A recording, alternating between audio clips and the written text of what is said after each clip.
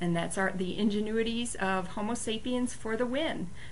We figured out how this works, we understand that it does work and how it works, and we've been able to use it to our advantage.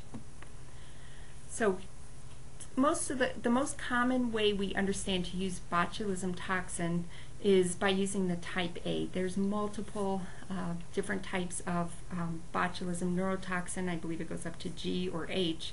But type A is a purified complex, very dilute, created by the allergen company, and then this can be used for all sorts of uses. And back in the 70s, it was first used to help cure strabismus. And if you guys know, this is when one or both eyes sort of stray off, and that's because this muscle, maybe on this side here, is stronger than the muscle over here.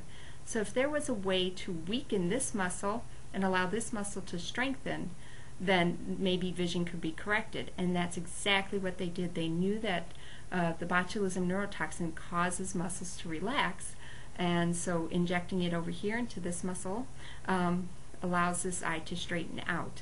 Very interesting. So even before they understood how the neurotoxin works, they just knew it worked and they were able to use it. So any type of disorder or disease where we have a spastic muscle contraction, spastic movements, we are able to use a botulism neurotoxin to ameliorate that. And in this case, this is a child with cerebral palsy, but it can also be used for multiple sclerosis and other disorders. The temporomandibular joint sometimes is susceptible to extra tightening of the muscles here. So the TMJ syndrome, where people have a lot of jaw and ear pain because the muscles are really tight, if we can relax those muscles a little bit, then that would be very useful for these people, and it turns out that Botox is a wonderful way to do this. Low back pain, often characterized by spasms of the muscle. If we can relax the spasms with the botulism toxin, then that's helpful as well. Migraines is another place that this is used. Now, this doesn't work just only on skeletal muscle. It can work on blood vessel muscles. These are smooth muscles of the arteries in the head. So they've discovered that if they can get some of this neurotoxin in there, causing these muscles to relax a little bit, then some of the pain of these severe headaches can go away. Now, this is supposed to be an eye twitch, but I really think he's winking at me.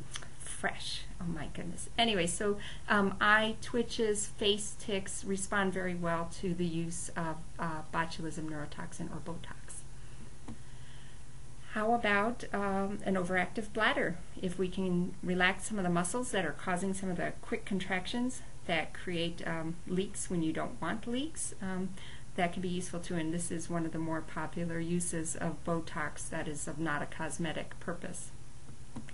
The medical uses just continue, and just so you know, Botox is not the only player in the game. We have Dysport and we also have MyoBlock, which are just different brands of botulism toxin, and one of them might be type B.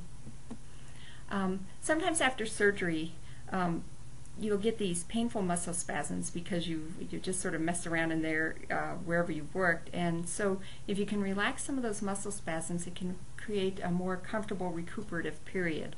So that's very common use as well. Writer's cramp, slightly unusual, but if you've got a cramp so bad that you can't continue on with your day, it's very important that you release that cramp. This is something, this is when a woman wears high heels quite a bit, some of the higher ones, especially 6, 8 inches, things like that. At the ball of the foot, they tend to get a lot of tension and pain, and it's called Stiletto Tarsal because your tarsals are here, your metatarsals are here. So if you inject some Botox here, it can help relax the muscles and relieve the pain. This is an image of vocal cords right here and here, and sometimes people's vocal cords can stammer or tense up or just sort of skip, and so if you can relax the vocal cords, that could be useful, especially if someone needs to use their voice a lot.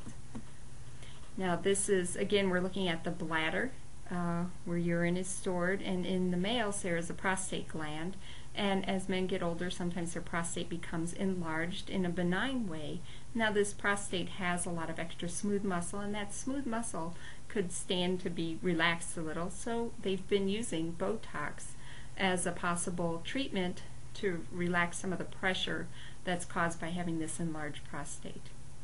And finally, stuttering, because there it tends to be sort of a musculature interesting interface there going on with stuttering. So this is another way that has been used for medical purposes.